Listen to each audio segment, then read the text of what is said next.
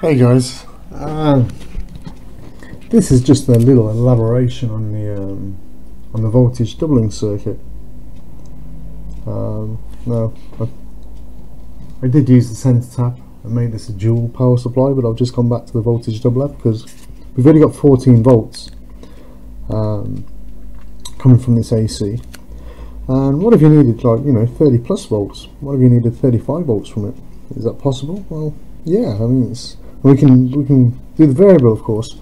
So it's the voltage doubling circuit, not a problem.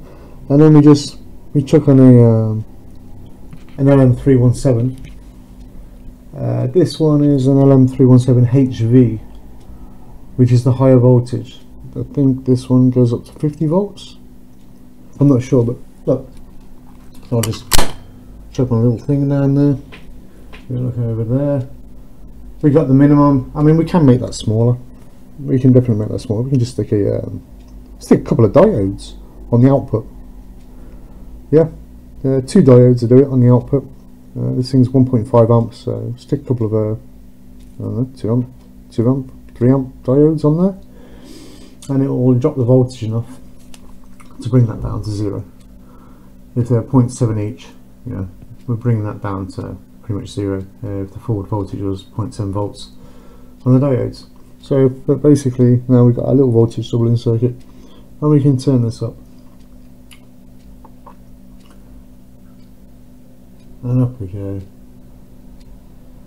So that's past what we get from the output of that little transformer.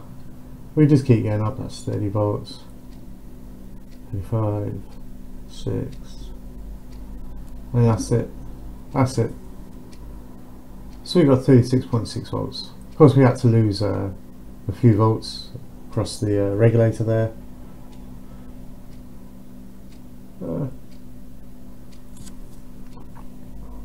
It's probably the smallest.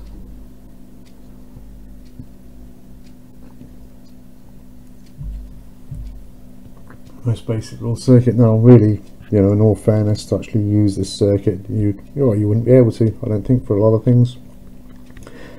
You want some capacitors. You might even want to stick a diode going from the output of this to the input, just to make sure anything that comes back from that capacitor doesn't try and kick in the doors of the output. Just gives it a little circuit back round.